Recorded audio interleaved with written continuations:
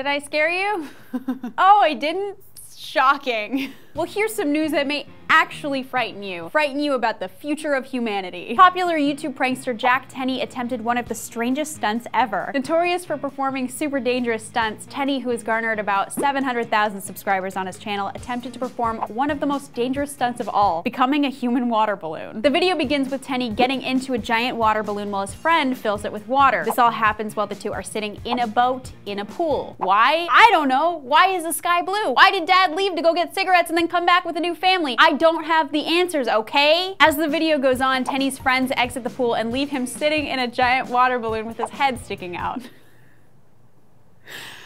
The boat, carrying far too much weight, begins to capsize, like boats do sometimes, and Tenney flips around so that his face is underwater. After a few moments of desperate kicking, his friends jump into the water and pop the balloon with a screwdriver. Other than this kid's family's dignity, nobody was seriously hurt. In other, way more serious YouTuber news, Furious Pete, best known for his food stunts, put out a video yesterday announcing his second round with testicular cancer. In the video, he goes into detail about his cancer, the surgery he had last September, and how he's going to beat the hell out of it again. We believe in you, Pete. Thank you so much for sharing your story with us and for letting people who are going through similar pain know that they're not alone. Our thoughts are with you, buddy. Thank you guys so much for watching. My name is Bree Estrig, and hey, if you haven't already, make sure to check out all the awesome Snap Yourself photos taken at VidCon from the Table Talk set. You can take a look at facebook.com/snapyourself. And another quick announcement, there are going to be some changes happening on the SourceFed and SourceFed Nerd channels in the next few weeks. And once again, I can't get too specific about what's going on. Just know that all these changes are good. We welcome to these changes with open arms and open legs. Matt Lieberman and I are working on a super secret project. Many of you are guessing it's a Lieberman sex tape, and you're wrong. It's actually a series of Lieberman sex tapes. If you want to keep guessing as to what these changes are, please do so in the comments below. It is so entertaining for us, honestly. Bye-bye.